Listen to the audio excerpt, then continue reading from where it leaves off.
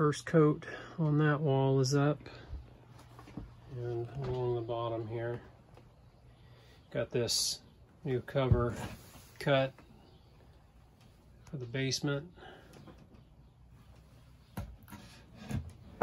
And I got the hinge bracket painted. It was brown, so I sanded that down and painted that. I'm just going out to that point for now so I can get this slide out mechanism bolted up tomorrow. All right, so slide out mechanism in place, and I just need to bolt this thing up. I've got some grade 8 and grade 5 bolts. It's probably overkill, but that's what I got. Got the, now you can kind of see the color without this green tarp, making it look all weird, but it's that, it's kind of an off-white, creamy color. So I think that's gonna look pretty good. Get these bolts tightened up and make sure that it's square, and then get them tightened up.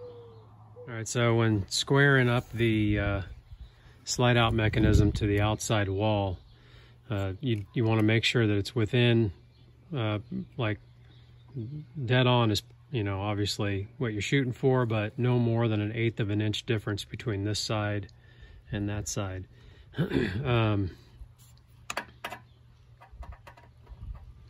I go right here to this edge, got exactly 2 inches. And exactly 2 inches. So I'm perfectly square on my slide out mechanism, and I'm gonna go ahead and tighten everything up and then recheck for square. And the reason you can be about 1/8 of an inch off is you've got a bulb seal. It's called a D seal, and you know, that compresses when the slide out's closed. And then there's also D-seal on the inside wall, so when it's open, you've got compression on that seal. Plus you have your wiper seal, and 1/8 of an inch from one end to the other is not going to create a leak or allow for any water intrusion.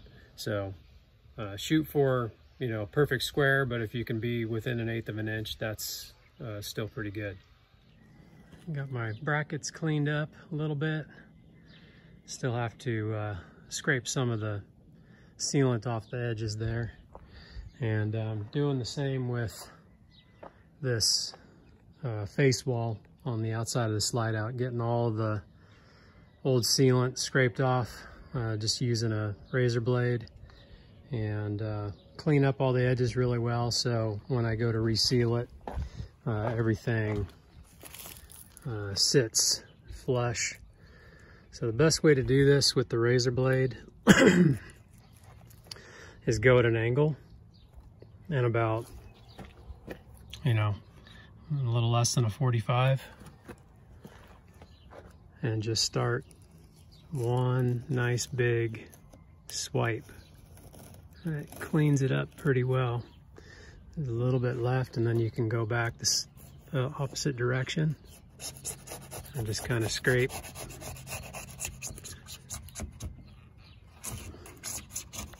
Just like that. And get the rest of this. So the razor blade works really well for the Phylon fiberglass surfaces. If you're trying to get sealant off of painted surface, like some of this aluminum trim, I suggest using one of these caulking tools, and it's got the plastic scraper on the backside, or you can use a Teflon scraper, Teflon putty knife or something like that. That way you don't risk scratching your paint. Just a little bit of caulking on that edge right there. You can get under it with this plastic scraper, and it comes right up. You can use the plastic scraper to get some of this butyl tape off as well. I scraped most of it with a screwdriver, but when it's up against the paint like that, I'll use one of these plastic tools.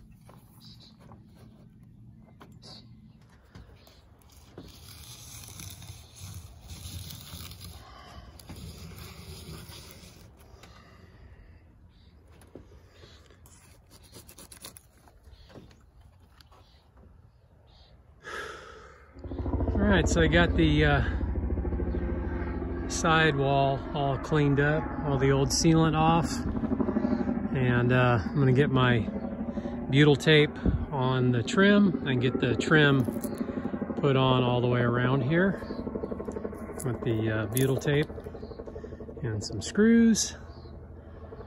Get that installed, and I'm hoping that this evening I'll be able to get the slide out put in place.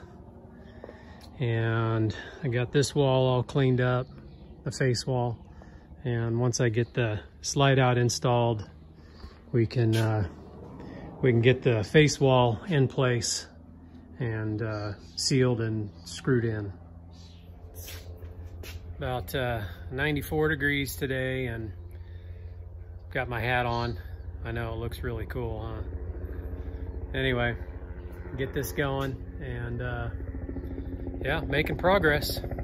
Got my aluminum trim piece cut to the radius of the skirt there, and as soon as I get all the sealant put on around the slide out opening, I'll get this piece of trim put on. That way I can get it sealed up too.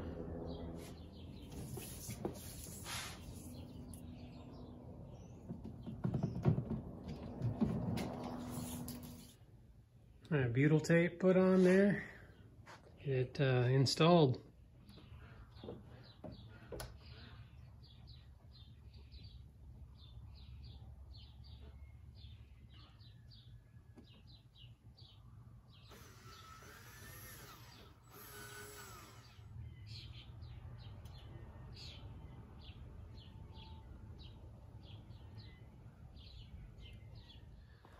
All right, got all the trim up and all the sealant. I cleaned everything up really well, and then I sealed everything off with Dicor non-leveling lap sealant. I really like that stuff. It lasts a long time, and it's got good adhesion and a good stretch to it.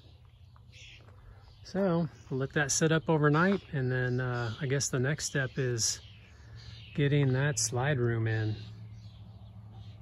So that'll be it for today. We'll catch you guys on the next one. Later.